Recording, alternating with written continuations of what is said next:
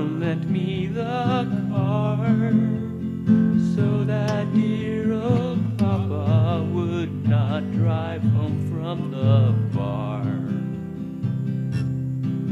So I did exactly what a good son should. I called up my Peggy Sue, and I told her that she and I would be driving on the moon.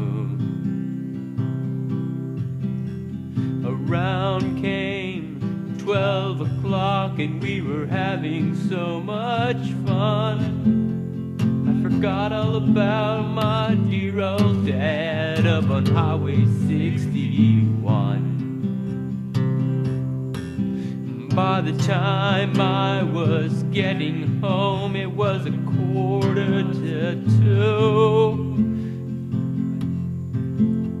And I knew I had done something wrong, because in my heart I knew.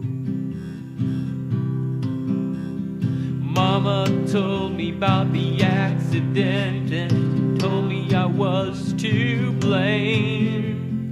Papa had been walking on the side of the road, and I was off with some dame.